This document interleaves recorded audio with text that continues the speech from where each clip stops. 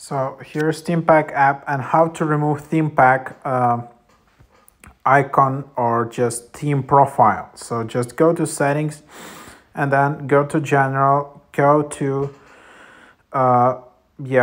some setting here like VPN and device management, and from here you will see configuration and profile. So that's what it's called. So that's where you can just remove it, and then you can just see more details, and then you can just tap remove profile here. So that's what it is.